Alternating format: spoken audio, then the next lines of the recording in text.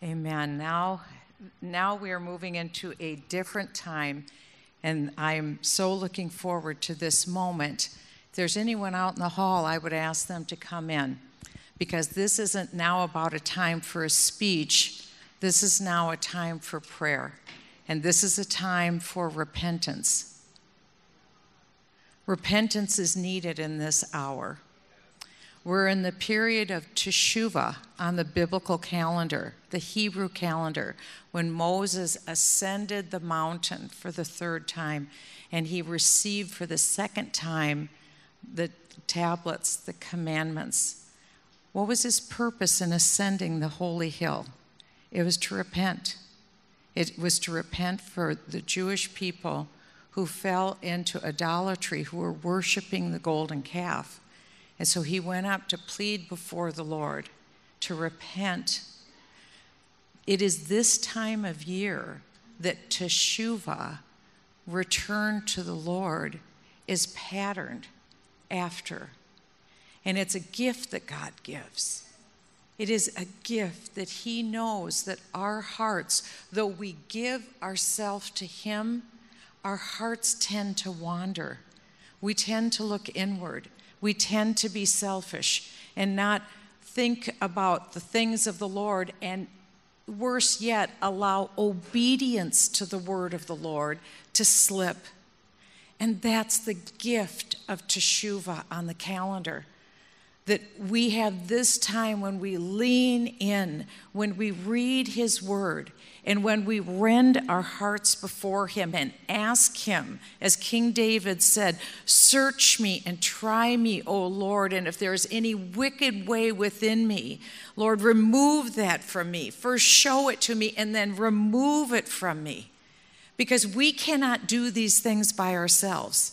Only he can. Only through his power, through his precious Holy Spirit, can he come in and cleanse us from all unrighteousness. And that's what we are here for. This is the work. This is the reason why we are here for the Jerusalem Prayer Breakfast.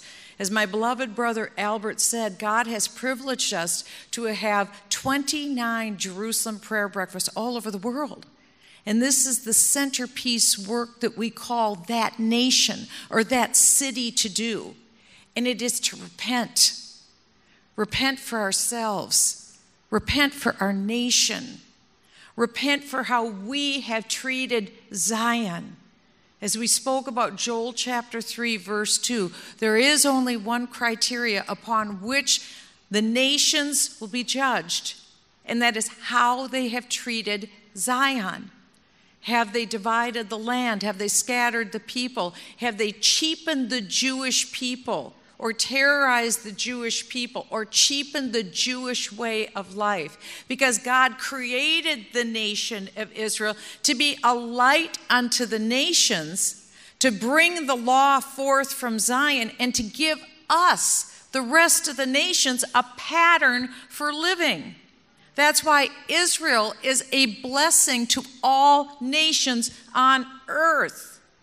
And ask ourselves, how have we treated this tremendous gift that God gave to the earth? The people group to whom his Messiah descends. The Messiah that redeems the whole world. And so this is our time to come forth and repent. And I will read now from the word of the Lord. I'd ask if you want to close your eyes, if you want to bow your head, but I would ask that we would come with one heart, one mind, in full unity as we come before the Lord during this period of repentance. Acts 17:30 says, "The times of ignorance God overlooked, but now he commands all people everywhere to repent, all nations. No, I tell you, but unless you repent, you will all likewise perish. If we confess our sins, he is faithful and just to forgive us our sins and to cleanse us from all unrighteousness. Whoever conceals his transgressions will not prosper, but he who confesses and forsakes them will obtain mercy. Repent, for the kingdom of heaven is at hand. I have not come to call the righteous, but sinners to repentance. Those whom I love, I reprove and discipline. So be zealous and repent. Or do you presume on the riches of his kindness and forbearance and patience, not knowing that God's kindness is meant to lead you to repentance? Oh, Father, we thank you for this month of Elul, this month on your biblical calendar when you are open to receiving your beloved and hearing the prayers of your beloved. Lord, we first come to you with personal repentance. Lord, we fall on our face, we fall on our knees as you shine a light upon our mind, our hidden thoughts, our speech that doesn't honor you, our hearts that turn from you and turn to our own wicked way, our hands that bring about sin in our own lives and bring harm against others, our feet and legs who can't wait to carry us into trespass and to trespass against you. Oh God, we repent personally for those grievous sins in our own lives. Lord, not just because we are caught, and you've caught us in that sin. We grieve because we have violated your standard. We invite your Holy Spirit in this room, in this moment, so that we can see the fullness of your wonderful face, so we can see your holiness as you were in the Garden of Eden with the first man and woman that you created, a perfect relationship between yourself and man, ready and able to give every act of goodness and kindness. Nothing was lacking. Your name represented strict justice. We see that as a negative. Strict, we don't like that. Justice, we don't like that because we know we're guilty. And yet that is the condition upon which you created the world. Strict justice, because there was no sin in the world. And strict justice prevailed. What a great world you gave. And our forebears sinned. And from them, Lord, we were contained in Adam and Eve. Our seed was in them. And that sin then came into us. And you, in your graciousness and your kindness in the garden, you pronounced that you would bring a redemption, that you would defeat the serpent. Lord, you would crush his head, and all he would do is bruise your heel. And so, Father, we thank you that at the moment that we turned against you and we sinned, that at the very moment there you were with your love to redeem and reach out and tell all of mankind, I will make a way where there is no way. And so you called a man, Abram, from Ur of the Chaldees. You called him to come into the land that you said you would give him forever. Genesis 15:18. From his son Isaac, the child of promise. From Isaac, Jacob. And from Jacob and his 12 sons, the 12 tribes. From those descendants would be your chosen people, and all the world would be blessed through this line of redemption that you created to redeem all of us, Lord, as you called all of us to come into repentance. And so in this moment, we repent. As we look at your holy face, as we experience your glorious presence, Lord, we want to be where you are. We know that your train fills your temple. And so here in New York City, Father, as we come to you on bended knee in repentance, Lord, we come to you now as proxies in this city, this greatest of all cities in the world, New York City. Lord, we come to you and ask for repentance for this city. This city of New York, Father, that has allowed Jew hatred to occur over the history of this city. From its very inception, it welcomed the first Jew. The next 23, it was barring from its city walls until the first Jew contended and prevailed. And he was the poorest among them, but he said he would be the one who would be the guarantor for those 23. And Peter Stuyvesant relented and allowed them to come in. That was the beginning of the discrimination. And we see it yet today.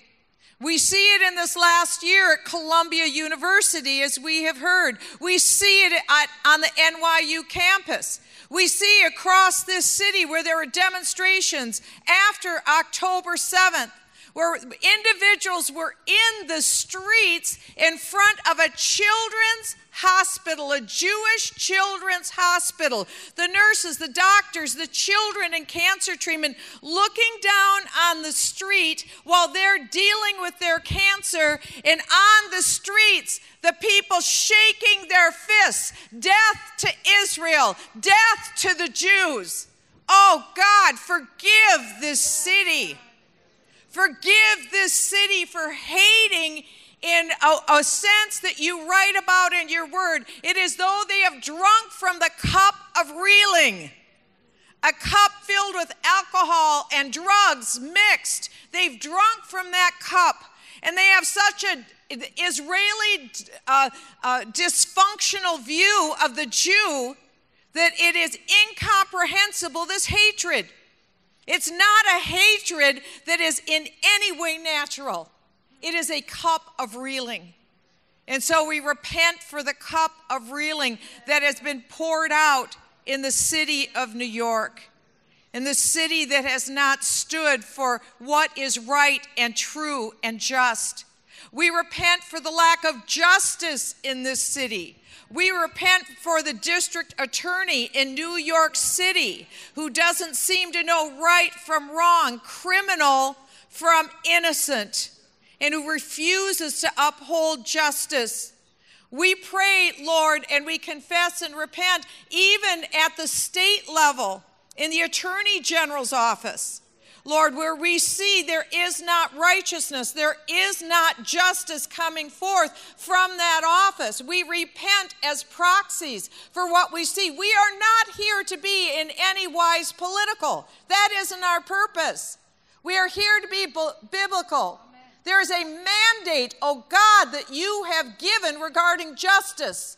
There is a mandate that you have given regarding the treatment of one another, to love one another, to bear one another's burdens. And Father, we repent that in this city, the church, those who claim the name of Jesus Christ, Lord, we repent for the church that has failed to stand up for the suffering Jew in our midst, who has been killed and stabbed and pelted. And where have we been? Where has our voice been? Oh God, we repent for our lack of advocacy for our brethren when we know better, when the Word of God tells us better. Father, I cry out to you for the United States of America and for how we have treated Israel and the Jewish people since October 7th. Lord, again, not to be political. What have we done that is biblical? What have we done that is unrighteousness?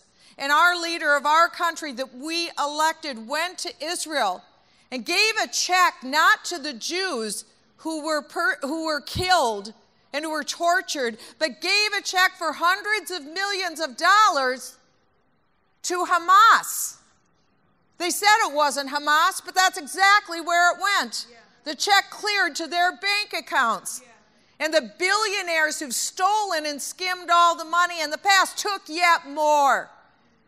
And Father, what we have done to aid those who hate Israel, who killed the Jews, we have been the ones who financed this. For that we repent. We repent of the billions of dollars that we have given for the pay to slay program. Money that went to pay terrorists to kill innocent Jews, that is still going to kill innocent Jews. The money that we have given to the United Nations Refugee Relief Organization, where they were actually terrorists themselves. They actually participated in October 7th themselves. We paid for that. We repent. Yes. We repent. And oh God, as this war has conducted, we can't even figure out who needs to win and who needs to lose. And we have told Israel, you're not allowed to win. What is wrong with us?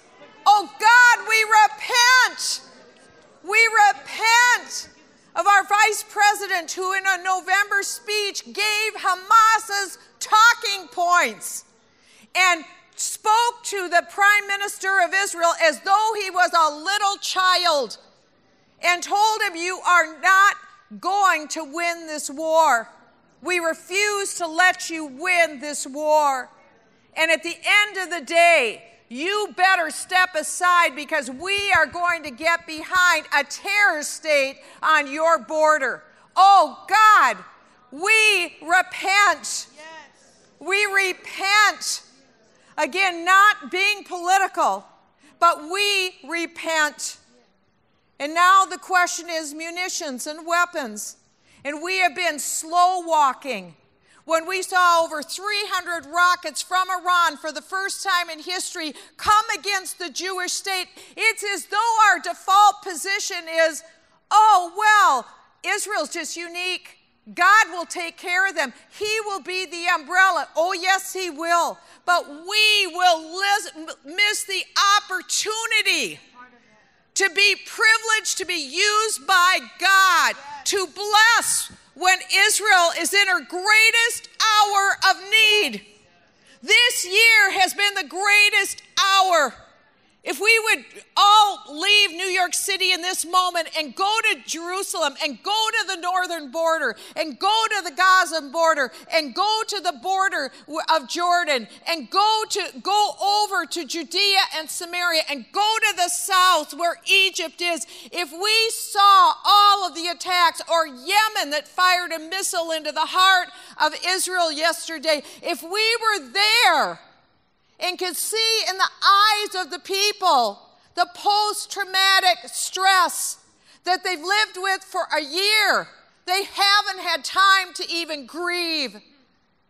And yet here we are in the United States, supposedly Israel's big friend. What a lie. And we've put our thumb on the scale, on the side of the perpetrators who killed little babies and raped innocent women and continue to rape innocent women. Oh God, we repent. We repent. Oh Father, we don't deserve your forgiveness, but we receive it because we need it. We need it. And in this year, Lord, when we've seen our own nation turn upside down into a nation we no longer remember, and we wonder why. We wonder why. It's because we've abandoned our first love. Our first love is your word and our obedience to your word. So, Lord, in these days as we are ascending to Rosh Hashanah, the first day on the calendar, Lord, the sweet new year that will begin, when it's the 10 days of awe and reverence for your holiness and who you are, as we continue to repent and ask that our name be written in your book as we come to the Day of Atonement at one-ment with you on Yom Kippur on October 12th. Father, we repent. And for all nations, I ask that you would stand now, stand and repent for your nation. Stand and repent for what you know has been wrong in your own life, in your own city. As we've seen the United Kingdom essentially turn its back on Israel, as they completely stopped even giving them weapons and ammunition. Oh, I pray repentance over the United Kingdom. I pray they would come to their senses. Lord, all nations seem to have their backs turned toward Israel in this moment, when Iran has built and fortified a ring of fire unlike anything Israel has ever faced since 1948, much less 1967. We have no idea the Armageddon that the head of the snake, Iran, has planned for Israel. And yet, Lord, you are the Holy One. You are the God of Israel. You are the one with a strong right arm. You are the God who neither slumbers nor sleeps. So in this hour, Lord, as we pray our prayers of repentance, we pray in advance for the evil that evildoers are planning toward Israel. And we cancel those plans now in your mighty name, in the name of Hashem, that none of those evil plans will come to birth, see the light of day, or prosper. I pray every one of those 150,000 rockets embedded in southern Lebanon, I pray that you would neuter those rockets. I would pray that you would make them ineffective, blow them up, let them never one of them come in to hurt your people or harm them. Lord, take away every weapon of warfare out of Gaza. Again, Lord, make their gunpowder go dry and stale, that it would never work. Those troops that are in Syria, that are in Iraq, that are waiting to come, they have bloodlust on their mind. Lord, I pray you would blind them. Blind them, let them not be able to advance against the Jewish people. Lord, we ask that you would now, again, with Iran, just cancel and defile their plans, that they would come of naught. And the pressure that is happening to the king of Jordan, I pray, oh God, that all of those who are in Jordan right now and the ammunition, again, Lord, remove it from their hands, that it would come to nothing. Lord, you know the fortress that's been built in Judea and Samaria. Lord, I pray that you are the fortress. I pray that your fortress would come forth and that theirs would fall like the walls of Jericho.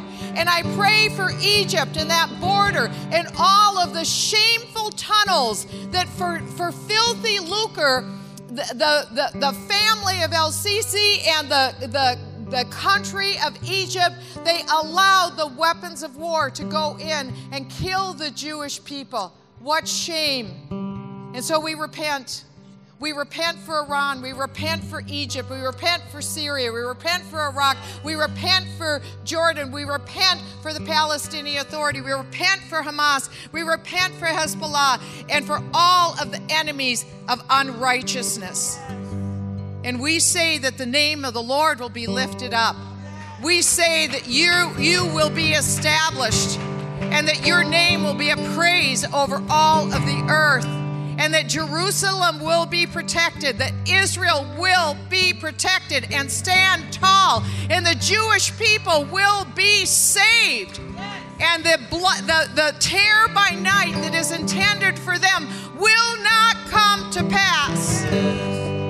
We thank you now for the faith, Lord, in this room, of those who name your name, who know that they have no innate power. The power comes from you.